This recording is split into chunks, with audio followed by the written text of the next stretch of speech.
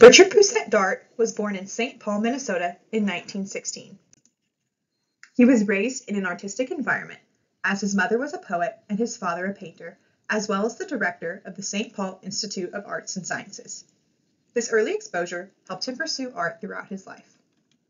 In his youth, his family moved to Valhalla, New York, where he grew up and his passion for the visual arts was shaped. In 1936, he decided to attend Bard College, but quickly dropped out and moved to New York to pursue full-time painting and sculpture. From 1936 to 1940, he lived in New York City and worked as an office clerk and bookkeeper, but devoted his evenings to painting and drawing. In 1940, he finally began working as a full-time painter. Like many artists in New York, his ideas about art were influenced by visits to the Museum of Modern Art and the American Museum of Natural History.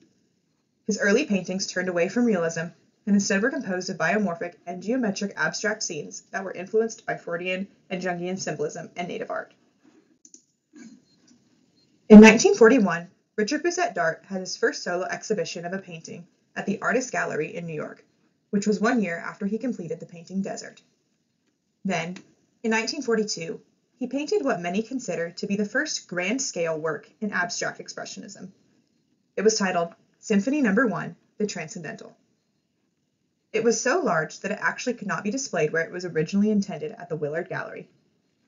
This work was the first mural-sized painting by the artist group that Richard Pousette-Dart now belonged to, which was called the New York School Artists. Throughout the 1940s, he showed his organic and abstract work at Peggy Guggenheim's Art of this Century Gallery and at the Betty Parsons Gallery.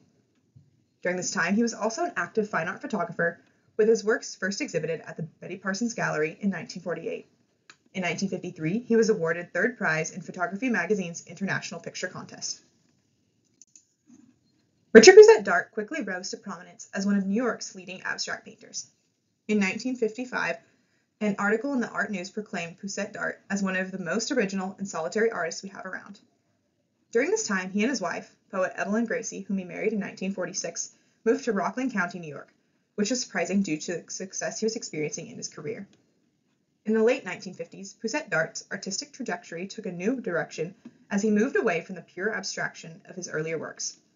Exploring form, he experimented with rougher, heavier marks and built up thick, stucco-like surfaces of expressive color. By the 1960s, his exploration grew to large-scale paintings that captured a sense of cosmic unity and transcendence. In his later years as an artist, during the 1970s till his death, Richard Pousette-Dart explored themes of spirituality and space.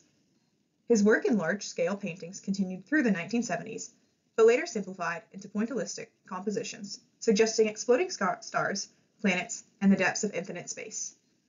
Pousette-Dart continued to work as an artist for the rest of his life until his death in New York on October 25, 1992, at the age of 76. In addition to painting, Richard Pousette-Dart also taught at a variety of schools. From 1950 to 1961, he taught painting at the New School for Social Research. Following this, he held positions at Columbia University, Sarah Lawrence College, the Art Students League, and Bard College. While not possessing the most lasting legacy, Richard Pousette-Dart has had many retrospective exhibitions held in his name and ultimately influenced many artists. He was a temperate man and less influenced by the New York pub scene than many of his fellow New York School artists at the time. In 2013, the Richard Pousette-Dart Foundation was established, and in 2019, the Richard Pousette-Dart House and Studio in Suffern, New York was listed on the U.S. National Park Service's National Register of Historic Places, continuing his legacy through today. Thank you.